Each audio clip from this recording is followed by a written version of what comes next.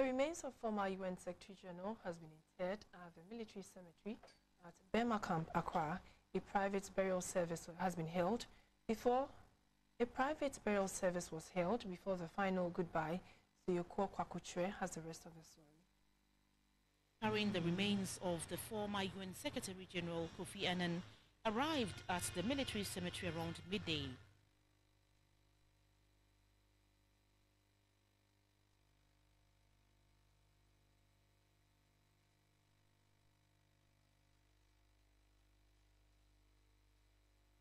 The clergy said prayers and committed his soul to the Lord.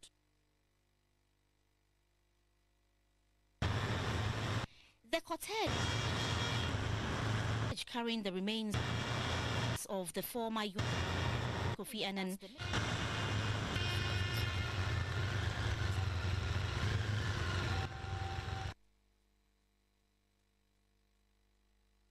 there was a sound in midday.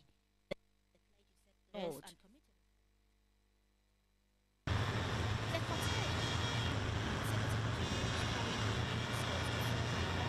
Kofi Annan.